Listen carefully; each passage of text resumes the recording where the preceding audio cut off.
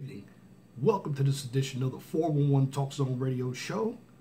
Tonight, I want to talk about the process of obtaining health insurance. How to obtain health insurance. And this is going out to a subscriber of mine by the name of Q Wilson. So here it goes. First of all, you have to know what type of health insurance you want. And with Obamacare, you have what we call health exchanges out here, or health insurance exchanges. So you have to enroll in those exchanges. Now, you get the better deal if you are on subsidies.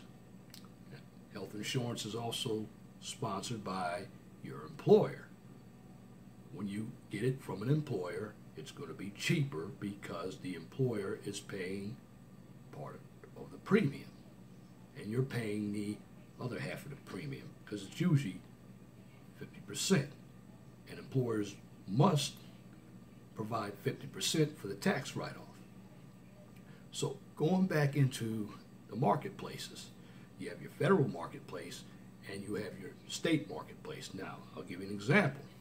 Federal marketplace is basically subsidized by the federal government, where the state subsidizes its own. Now, most of the states in the country are under the federal marketplace. I live in Indiana, so Indiana is one of the states that are covered. Brother Q Wilson, you live in Georgia. That's also under the federal marketplace. Now, you have states such as New York and Maryland and Massachusetts. They have their own marketplace. This is where Romneycare and Obamacare developed his policy or his program from Romneycare in Massachusetts. Romney provided health insurance for all of the citizens in Massachusetts. It's a massive program. Now, can a program work? Certainly, it can work if it's run correctly. Got to cut out the fat when you put programs in. But let me stay on topic. When you are looking for insurance, you must, number one, we've already gone over the marketplace to find out where your state is. Number two, you have to look at the type of insurance you want. There's a HMOs, the PPOs, the EPOs, and appointed services. Now, basically for your HMOs, you must be referred by a specialist because you have to stay within your network. Now, for your PPOs, you have more providers, but it's going to be more expensive for your PPOs. Your HMOs and your POSs are going to be cheaper, but your EPOs and your PPOs, they're going to be more expensive. Now, along the lines, you have HSAs, which are health savings accounts. This is where some of the monies that you make, particularly if you are employed, are going to be deducted from your payroll and into what we call a fund. It's a health savings account. Now, what that HSA can do is cover the deductible. Because when you look at plans, you have to look at deductibles. And your bottom of the barrel plan roughly has a $3,000 to $5,000 deductible. That being said, you must compare plan types. That's right. And what I mean again, your HMOs and POSs, point of services. Again, and there's a slight difference between those two. Basically, with an HMO, you have doctors or specialists, and they refer you to someone outside the network. Where you have your POS, the doctor handles everything for you. Your tests, a lot of your other lab work. Then you have your HMOs, again, HMOs and your PPOs. because those are the most common that we heard of. Because if you work, your PPOs are going to be more expensive, but you have more providers to deal with because you can go outside the network. That means if I have a doctor here in Indiana and something happens to me in Ohio, I have a PPO, and it's basically Blue Cross and Blue Shield. Now with your HMO, you have to have a family doctor. Go see the physician first or your family doctor, and then they're going to refer you out of the network to somebody. Whereas when you get down to your EPOs, which are your executive plans, there aren't any providers. They're also lower cost as well. And your POSs, the doctor coordinates everything. Again, your laboratory test, your blood work, which is essentially laboratory tests, checkups. But that being said, what I've given you right there are plans. So you must compare all of your plans to see what you really need. Because a lot of times, depending on your age, the younger you are, the less insurance you need. And this is crucial because, to be honest, with the way Obamacare works, the younger folk are really paying for the older folk because the older folk need it more because they're high risk. The younger folk don't need it.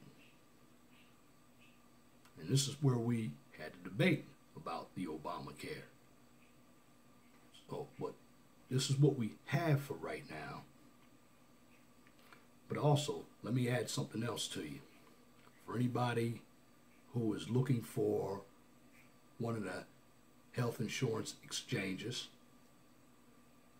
if you have employer-sponsored insurance that you're utilizing, that the employer picks up half and you pick up the other half and you want to exchange, certainly you can get one, but it's going to cost you more. This is why I said the Obamacare doesn't work for people who already have it. Because if you have the subsidies, like if you're on welfare or any other type of government program, you're going to benefit. Because you really aren't putting anything into health insurance. You're receiving everything. But this is not about welfare. This is about the process on how to obtain insurance, whether you're an individual or business. You also have to compare networks. What do you have in a network and out of your network? So you have to utilize the resources right there. What is going to benefit you? Now, Brother Q Wilson, you are a truck driver, so my humble opinion would be for you to go out of that network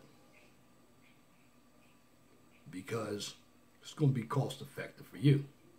As truck drivers who are over the road, they tend to get sick because they run into a lot more of the elements than somebody who is basically around their own home for the most part. Now, there are exceptions to the rule. The big one, out-of-pocket costs. This is where you start to get into the deductibles. And when you look at deductibles, each plan has a deductible. And it's usually the plan that has the lowest cost, but the highest deductible. And you also have to look at the fees when you go in. The $15, $20, $25. Those are all added in there. But if you're really going to make a good deal with health insurance, have a health savings account as well. So, to go over everything again, here's the process of obtaining insurance, whether you're a business or an individual. Number one, marketplace, whether you're in a state that has a federal marketplace or a state marketplace. Number two, compare health types or health plan types. Do you want a PPO, a HMO, a EPO, or POS? Number three, networks. Are you going to be around your area where you reside? If you are, I would go with being inside a network. Now, if you're traveling, particularly like a truck driver, or if you're a pilot, somebody that's not home regularly, I would go out of the network because it has more providers. Number four, look at the out-of-pocket cost, the deductible. And when you put everything together, you will have an idea of what is best for you. Now, I'm giving you the process right now, but even if it does change, and even prior to Obamacare, you still had to find the best plan for you at the lowest cost. So again, I hope I have given you all the information that you needed. Brother Q Wilson. And again, if anybody else needs any information, let me know about it. And I will put it in video form, or I'll give it to you on Blog Talk Radio. And at the end of the day, I just want to tell you, I'm always happy to help people, because the information that I provide you all is free. And that's this edition of the 401 Talk Zone Radio Show for Thursday, December 8th, 2016. You tune into the 401 Talk Zone Radio Show every Wednesday from 6 p.m. to 8 p.m. on Blog Talk Radio. Guest caller number is 215-383-5785. And if you like my videos, please share and subscribe to the 401 Talk Zone Radio Show right here on YouTube, so I can continue to give you quality information for educational purposes from a professional and mature perspective. Now, on this channel, I don't engage in emotional or controversial topics, nor do I participate in drama or unnecessary bickering. So please be respectful and positive, because this is a channel geared to educate, because knowledge is power. Also, if you have a business or topic, just like Brother Q Wilson had, if you'd like me to discuss it on YouTube and Blog Talk Radio, please email me at lej6521@gmail.com. Please feel free to comment, and I do like comments. I do read them. But here's the key. Gotta make sure that your comments are pithy, no bloviating or pettifogging, if you wish to opine. And also, if you're looking for any other content, particularly in the social issues, if you click the links under my Twitter and Facebook, I have a list of other brothers and some sisters channels like Angry Man, Minister Jab, Rashawn DeLay, Ringo TV Raw, Matt Coley. You can check out their information as well.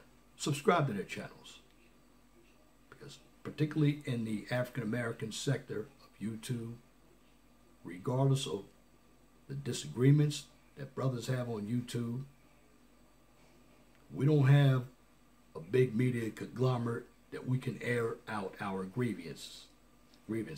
So we use them right here on YouTube. So make sure you subscribe to these brothers' channels, because they need your support just like I need your support. And at the end of the day, we can build our own media platform. And that's all I have to say with this video. Till next time, my name is Leon Jones. Remember, please be respectful and gentle to one another. And have a wonderful and blessed night. And good night.